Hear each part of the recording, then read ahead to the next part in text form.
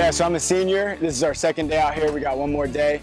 I'm one of the team leads, so all these people out here, I've got a certain group 14. We just come out, try and bring energy to the people coming. You know, the freshmen are coming in. It's just a lot going on in their lives. This is going to be a year where a lot's changing. And so we just try and welcome them in, make them feel like they're their own parade, you know. And so we just try and yell, be energetic. When they come, we take all their stuff out of the car. They don't have to carry anything to their room. Someone guides them to their room and introduces them to their RA and everything. And we just try and serve them like Christ has served us. I came here as a freshman 4 years ago and had the same thing done. There were guys that just really kind of came and took me in. As a freshman, I only knew 2 or 3 people on campus, but they really accepted me, empowered me, made me feel like I had a purpose here.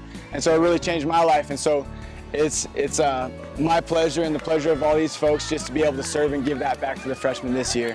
I chose to volunteer because last year when I was coming in as a freshman, I was overwhelmed with all of the people, but it was just fun. I came in nervous but left super excited, and I just wanted to give back. I want these incoming freshmen to have the same experience that I had last year. So when the cars come, we'll go and we'll surround their car. We take everything out.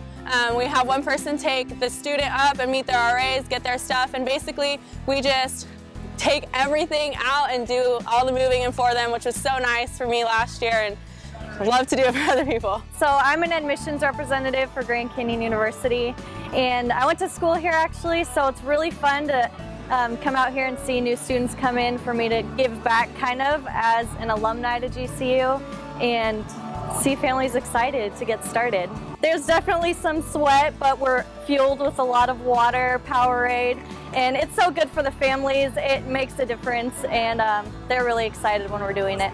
It feels real good. There are times where you just feel beat up, but keeping a positive attitude and just keeping the focus on why we're here and just the fact that we're here to reflect Christ and that He is our strength makes a total difference than if we're here, you know, kind of dragging our feet and talking about how tired we're just going to get burnt out. So we just try and keep a positive attitude, keep focused on our purpose here, and then it makes it all feel a lot more worthwhile and a lot more fulfilling in what we're doing.